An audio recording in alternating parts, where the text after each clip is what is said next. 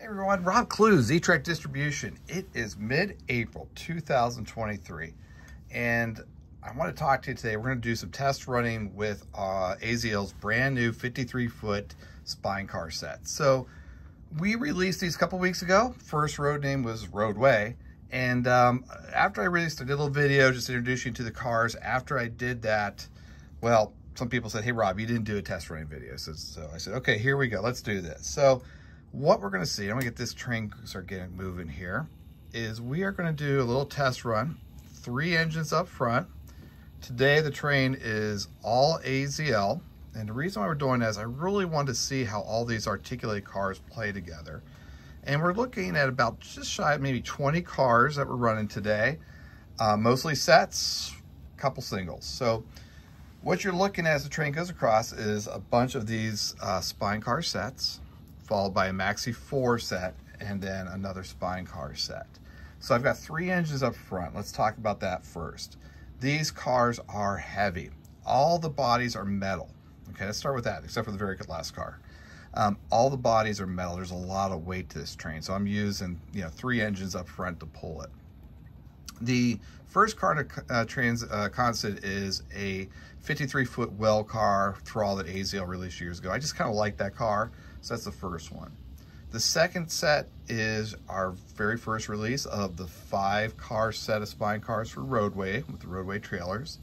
The second one is the just released, a couple days ago actually, the JP Hunt trailers on a 5-car set.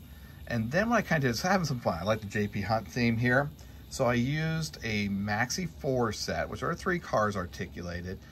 Those are loaded with 6 of the JP Hunt corrugated containers, shipping containers. Followed by that is a set we actually haven't released yet, so pretend you don't see anything. It is a 3-car spine car set that has never actually been shown before. So again, ignore what you're about to see coming across your screen. And then we just have a high cube box car in the end, just for a little bit of extra on it. So train's running really well. The only thing I had to do is tack down those trailers. We had talked about this in the earlier video that the trailers really need to be secured down. So I'm going to show you what I'm using. I'm using a product called Zots, the small dots here. They're double-sided self-adhesive. I just put a little tiny dot of those onto the rear wheels of the trailer, just one set of wheels, just one side. You don't need to do both. And I found that is all that is needed to keep those trailers in place. And it's nice, you can peel it back off. So it's really sticky, it's a little rubbery, but if you had to take the trailer off, you could do that, and it does peel back off.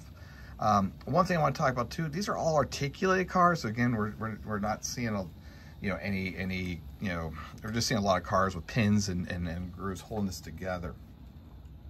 So let's talk a little bit about the train. So what you're seeing and running on is this train is on Rokahan track. It's on my test modules. These are T-Track Z modules. A lot of the track is not secured, okay? Because this is just a test bed for us. We do a lot of product shots on this. We test run AZL locomotives on this. It's not a big layout. Actually, what you're seeing here is our T-Track Z mill module. It's a triple module. It's the most straight track I got in this whole layout. So as the train comes into the screen here, it's going to be heading off to the right. It's going to go through a turnout, and it's going to go hit a 245 millimeter curve from Rokahan. As it comes back around, it's going to go into another turnout and hit 270 millimeters. The reason why I bring this up is this train has a lot of drag. It's at least some of the cars are always in a curve or into a turnout situation. Because again, long train, small layout.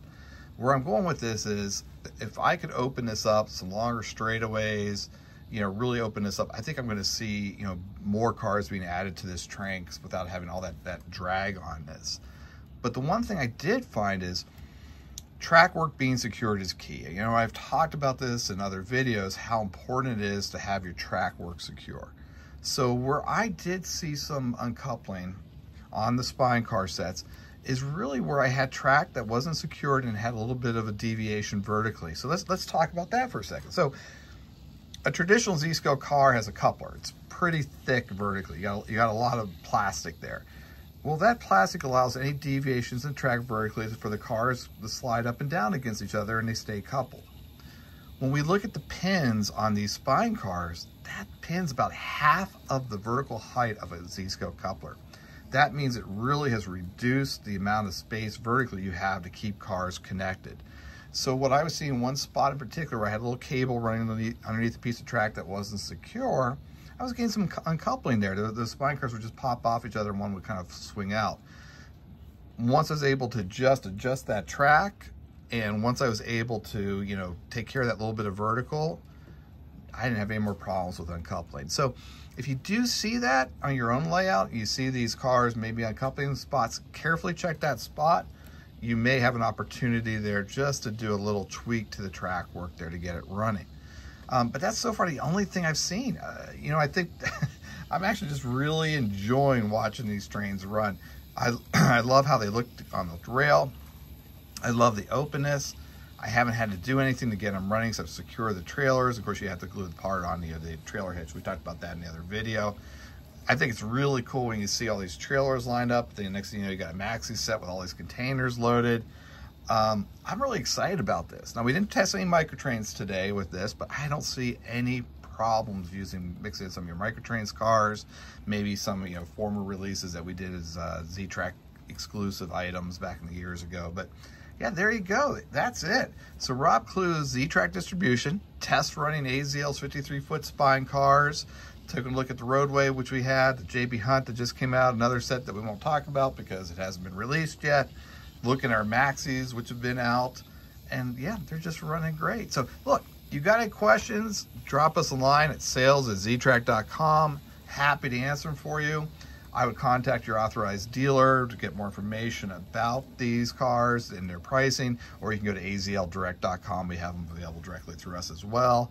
And look for a lot more releases coming up in the months ahead. So hey everyone, Rob Clue, Z-Track Distribution. Talk to y'all later. And yeah, go run some trains. Bye.